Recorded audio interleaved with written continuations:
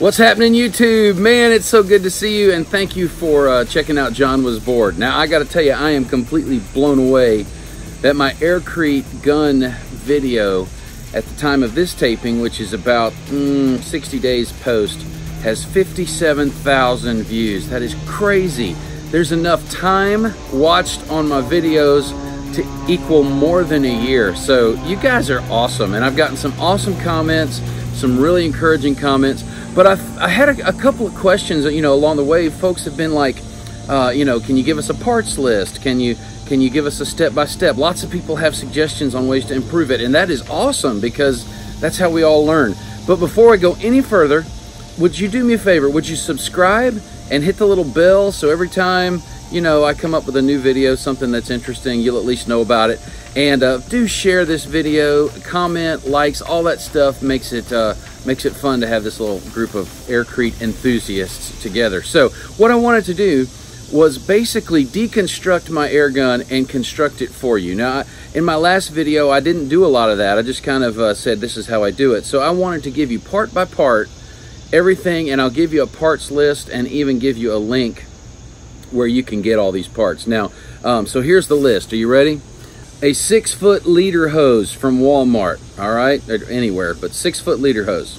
10 feet of tubing, polyethylene tubing, I believe it is what it is, but basically it is a 1/2 inch inside diameter and 3/4 inch outside diameter. Don't get the 5/8, it's too flimsy. This will cost you, I don't know, 10 bucks for a 10-foot piece. Now, you're gonna have to make 2 cuts, and I'm gonna show those to you. Actually, it'll make it into 4 pieces. All right, so this is the long piece, okay? Then you're gonna have a short piece that's probably 2 feet long, okay? Then it really doesn't matter how long these are, these little pieces here that are gonna attach to your aquatainer. So you're gonna have to cut that into 4 small pieces, okay? 2 female hose mender kits, okay? These guys, all right? Female with a hose mender kit, and that comes with a hose clamp, so that's important. You're going to need to know that. 6 more pipe clamps, okay? These small guys, maximum of about 3/4 of an inch, I guess, but these are cheap as heck. So 6 more of those pipe clamps. That little gray piece in here, this is a Rainbird, so go to the Home Depot section and toward the irrigation part of the world, and you'll find the Rainbird barbed on one end, 1/2 inch, and standard hose 3/4 inch on the other. That's for one of these. This is gray. And then there is a black one, and you're just gonna have to trust me, please, on this, because it's too big of a pain in the butt to try to get it out. But this black one is the same thing, 1/2 inch barb on this end, and then it's a smaller thread. I'm pretty sure it's a 1/2 inch thread right there. All right. Of course, here's the aquatainer. All right. When you get your aquatainer, it's gonna come with this. All right, this is the standard, and the reason is that they've got this little unscrew thingamajig that you turn around and you make it into a spigot, okay? So that would screw on there, and then you could just turn that open and you could have water spigot when you're camping. So we just take this little guy and we throw it away. Now, I could possibly repurpose that, but I mean, for 60 cents, the Rainbird piece does just fine. Okay, all right. You just take the gray Rainbird piece and thread it right in to the top of this spigot that comes with the aquatainer. So that saves you having to drill a hole and keep something from leaking, all right? So that's why I like the aquatainer. If you like something different, it's fine with me, I don't care. 4 water hose quick connects. Now these are optional, okay? You've seen water hose quick connects, you're not stupid. All right, so 4 of those. I like it because that way you can kind of have your gun part, your hose parts, and your container, your tank part, all kind of separate. It is gonna probably give you a little more problem with leakage, but who cares? You're making concrete. This is a messy job. So a water hose Y adapter, Okay, there you go. Water hose Y adapter. 1/2-inch ball valves. Now we're getting into the air side of things. 1/2-inch ball valves. This is 1/2-inch male and female. You got 2 of those. All right, 2 of those. Female to female, 2 female to female air compressor quick connects. All right. 2 male to male air compressor quick connects. Now these aren't pretty anymore because I've been using these, you know. All right. 1 male to female 1/2-inch air compressor quick connect. 1 male. I'm sorry, I keep saying 1/2-inch. It's 1/4-inch. 1/4-inch T. All right, brass T. Nothing fancy there. 1 1/4-inch to 1/4-inch male to male adapter.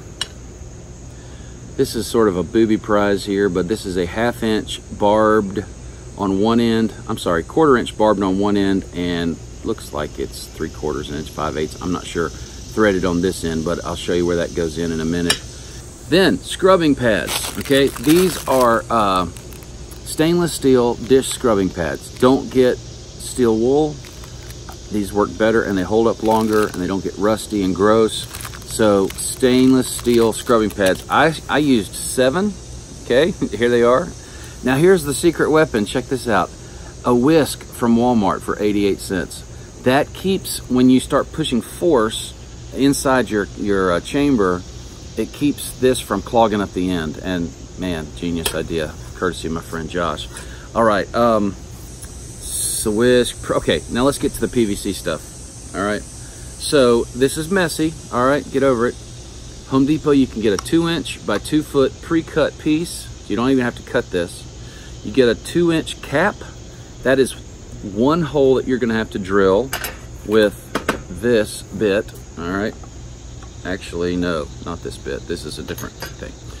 With a bit, a 1/2-inch bit. Okay. Then you've got a 2-inch female to threaded female cap. Okay, so that's the bulk of that. Then the back end of this, you've got the 2-inch male threaded reducer down to 1.5-inch female, and that's this section through here. Then inside there is a 1.5-inch male to 1/2-inch, what is this thing called? I forgot what, bushing. All right, so you've got the 1.5-inch going into here and the 1/2-inch coming out bushing. Then you take a 1/2-inch female to standard water hose adapter. Okay, so you've got 1, 2, 3, 4, 5, 6 pieces of PVC here. All right, does that make sense? Now all of these pieces, the only physical stuff you're gonna have to do is drill that hole, and that is a 1/2-inch hole, and you're gonna have to drill 1 hole right here in the aquatainer using the 3/4-inch paddle bit. Okay, that just goes right in there. All right, tools that you will need. I already told you, you're gonna need that. You're gonna need 2 of these, okay, to tighten stuff up. You're gonna need something to cut with, to cut your tubes. I use this, but you can use tin snips, you can use a you know, razor knife, whatever. You're gonna need that, screwdriver, standard screwdriver. And you're gonna want, do I have it down here? Teflon tape, which is cheap as heck. And this, which is not as cheap, ultra black gasket maker. This is gonna seal up anything that leaks and probably glue your fingers together too. So, all right, so let's get to it. Starting with the simple stuff we've already kind of talked about, the PVC. You simply take your PVC cement, that's the other tool you're gonna need. PVC cement, glue it here, you drill a hole right there, okay? Now, then you put your, this cap here, stick your whisk in first. I wrapped my stuff around my whisk. It'll eventually get there, but I just kind of went ahead and did it. And, you know, it seems so counterintuitive that solution is going to get through all of this, but that's exactly what causes it to become the shaving cream style foam that you want when you're making AirCrete. So I took 7 to get in here. I could probably do less. I could do more. I don't know. But 7. So there we go. It's all loaded in there. Then take this assembly. All right. And that was, again, 1, 2, that's 3 pieces. All right. So you're just going to screw that guy in there. Now, why? The reason I made it this way instead, you know, with a thread, was so if I needed to get in and change out those pads, eventually I assume that I will, then I can. But there you go. So I could seal this with a little Teflon tape, but I'm not gonna. All right. So that's it for the actual gun. Okay. So let's talk about the hoses. Okay, you have 4 places where hoses are in play. First off, obviously between the tank and the gun. That's obvious. But then you also have wrapping around the gun. Okay, so where air pressure comes in and pushes in at the back of the gun. And then you also have some little, I'll call them, I don't know what you'd call this, just a little piece so that you can make the connections you need to. I suppose it's possible you could do this a different way, but it just made sense to me. Now I'm actually going to make a change this time because I realized when I made my first one that I put the water exit on the weakest joint. This is by far the weak joint. Okay, so I thought, what if I reversed it and I made it where the water comes out here and the only thing going in here is air, and if I do suffer an air leak, it's nothing like a water leak, right? And the other thing too is this has some markings on the side of it. I don't know if you can see the markings, and the way I had it laying upside down, which means I couldn't tell how much water was going out, and so it helps to do it the way that they mean for you to. All right. Now remember, you've got 2 pieces here. You've got the black Rainbird piece, which is 60 cents. You've got the gray Rainbird piece, which is 60 cents. Okay, the gray goes in this little cap, and the black goes here where you have cut your hole. Now, once you get these barbs onto this pipe, it ain't going anywhere. You might have some leakage, so I suggest that you put a little bit of Teflon tape on there, and then of course you're going to take the pipe clamp, tighten that down. Put the pipe clamps on first, okay? Because what's next is going to be my air compressor connection. So on this end, in my original design, I had the female version, the female side of this. So here's the female side of this, and I've got to get my 1/4 inch male to male adapter so that I have somewhere to stick it in there. You could probably find a longer 1/2 inch piece because that doesn't give you a whole lot to work with. Okay, so you know, whatever you think. But yeah, once it gets on there, it's on there. Let's get some more Teflon tape going. Only thing happening here is air. Okay, so it doesn't have to be super sealed, but it certainly never hurts. Just tightening down this clamp. Get as nice of a firm, tight grip as I can. So what is that, about 6, 7, 8 inches of tubing there. Now let's do the other side. Now this is going to take me a second because I am swapping this thing around, and this guy is a little bit bigger than this guy. So I've got to really route this thing out and figure out how to make it behave. So give me a second.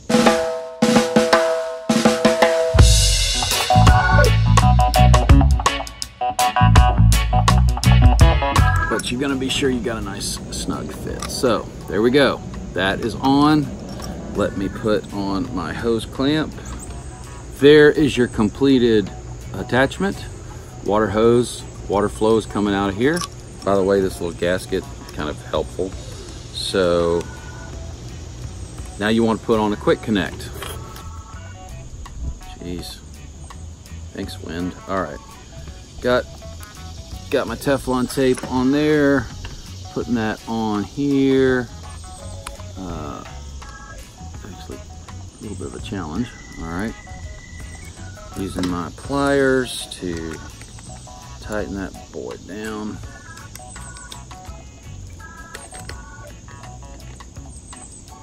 Okay, so it's about as snug as I can make it. Okay, cool. That one's ready to go. And then this process I did not undo. Okay, we did put this on. Okay, and we have this connected. All right, so and then there's the drill here, Teflon tape. Teflon tape, I guess, on these barbs. Definitely want it here. All right, so your container is now ready. So we put this guy here. Oh, yeah. Teflon tape.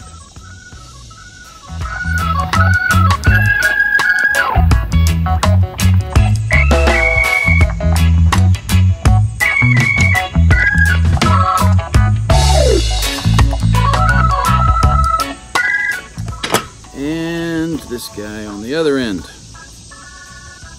And again, let's get some Teflon tape.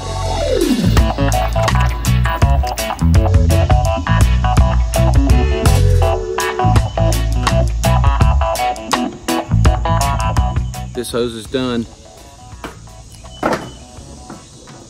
This hose, not hard. We're going to take our pipe clamps, put them on first, obviously. So we're going to take our 2 male 1/4 inch quick connect, male on both sides. I've already got Teflon tape on that one. I'll put a little on this one. Okay to be generous with this stuff because you don't have a barb going on. This is a really kind of a good fit, not a snug fit. So, you know, it just kind of goes in there. So good news is you're only passing air through. So it's really not the end of the world if it's not sealed tight. Matter of fact, it's probably a little bit better because the aquatainer can't handle but so much air pressure. So really any leaks you have work to your advantage as far as the air is concerned. But I'll crank this baby down, do the same thing here.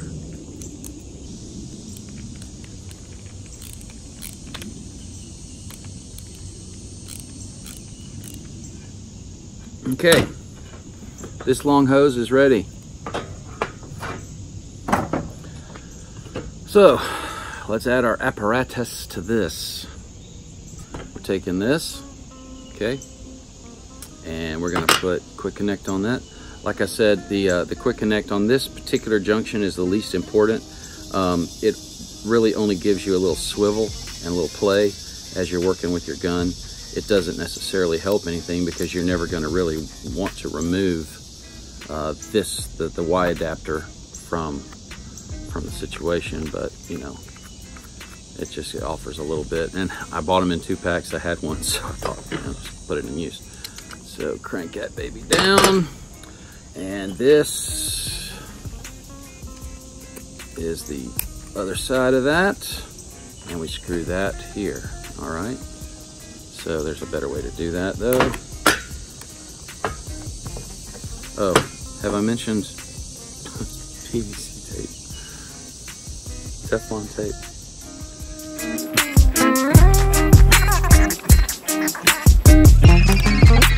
What is it? 1/4?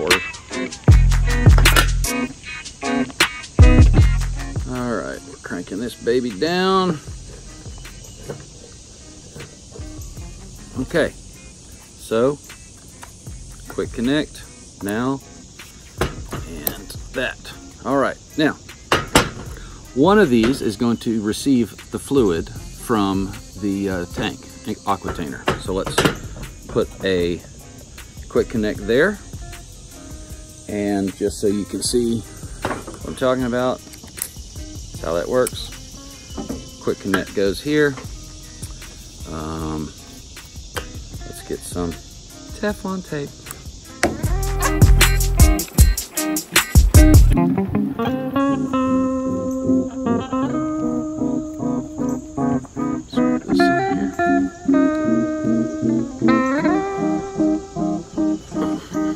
Alright, and that's ready to go. Bada bing. Now this one is a little different. This one we're going to hard connect, all right, to the hose, And the reason for that is the quick connect happens at another spot. All right, so we're going to take our, what class? Teflon tape. And wrap this baby up. This is the short tube that we cut to be part of our ball valve action here in a minute. So put that here. And crank it down really good. Gotta watch it if you get one of these really cheap Y adapters. Some of them are actually barely a cut above plastic, so gotta watch that. So here's our T. We're going to put our valves on here. All right.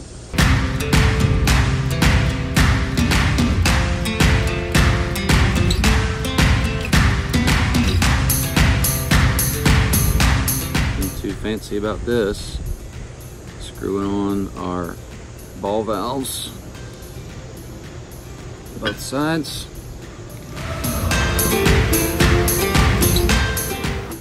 Okay. Oh, I forgot. Here's a little bonus. This little guy just goes in the end here. Gives a little bit of a fun little spigot for the foam once you finally get it going. And you could get a self-tap and do that, but why? This works just fine. Doesn't matter that it's not a straight out thing. All right, that's good enough. Needs a Viagra. All right, just to make things easier, I'll take that off. All right, so that's nice and secure. Again, we're only dealing with air here. All right, now your air, the feed, the air coming from your hose, it's got to have some place to go, and that's right there. Okay, so your air hose connects here, and I've already got some Teflon tape on there, so I'm gonna screw that on, take my pliers, tighten that down. So here's what happens, okay? You have one source of compressed air, and it's sending it two directions. One direction is the air to the water chamber, the aquatainer, okay? And you can control that here with your ball valve. So that's closed, that's open. So you can control the amount of pressure going to the aquatainer. Then, I really gotta wrench this around because it's,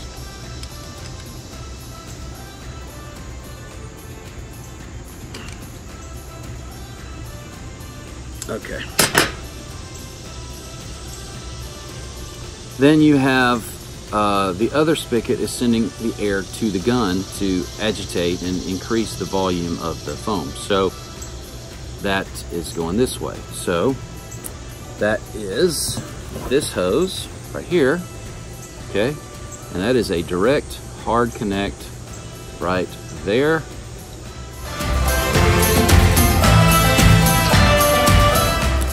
That's it for the Teflon tape. All right, screw that there. Tighten the hose clamp here.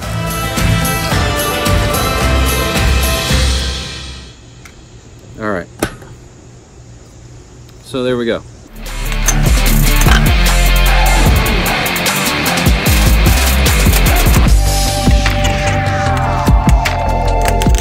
Okay, all that's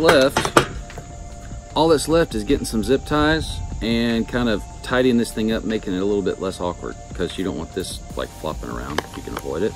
So I get some zip ties and make that work.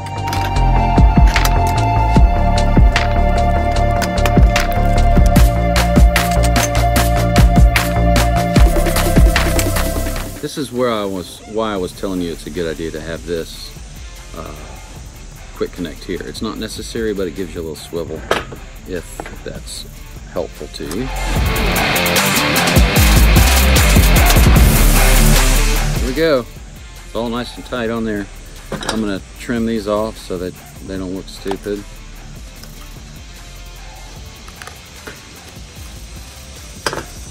There you go. It's all done. So air compressor feeds there, air chamber to the aquatainer goes there, water coming out of the aquatainer goes there. You're done. I hope this has been helpful to the folks that have had questions. It was good for me to kind of just reverse engineer it and put it back together. And look for parts list in the description, and hopefully I will have all of the pieces like for an Amazon order that you can just boom, get it done. All right, thanks. Hey, by the way, please subscribe, like, share, comment. Appreciate it so much. John was bored.